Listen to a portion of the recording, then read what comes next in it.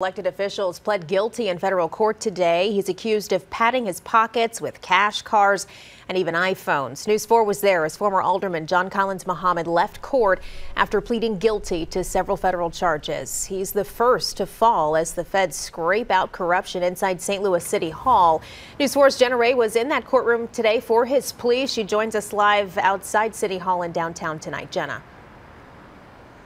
Sam, it's a pay-to-play scheme that's echoed through the halls of this building behind me and even leaking inside of the Board of Aldermen chamber. As you mentioned, John Collins-Muhammed, the former alderman, was the first of 3 former aldermen to plead guilty this afternoon. He admitted to using his political position in exchange for cash and gifts.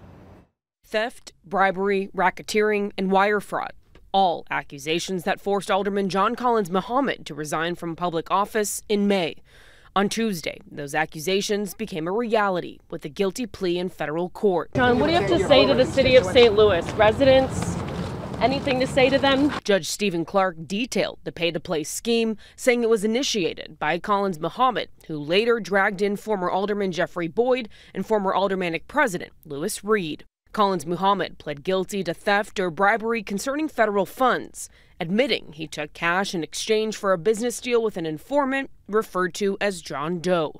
The 31-year-old also pled guilty to racketeering and bribery, saying he knowingly used his public office for illegal activity, corruption, and personal gain. His heaviest sentence could come from a wire fraud guilty plea, carrying up to 20 years in prison. Anything else to say, sir? Moving forward, Collins-Muhammed won't be able to appeal and will be on supervised release.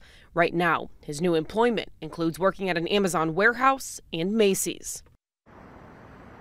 This afternoon, we've also learned that a letter was submitted for John Collins's character. That letter submitted by former interim police chief Lawrence O'Toole on behalf of Collins-Muhammed. We have requested that letter but have not gotten it yet. It is set to be read during Collins-Muhammed's sentencing, which is on December 6th. And Jenna, this is the first of 2 other aldermen to plea. What's happening? What do we know is happening with the others tonight?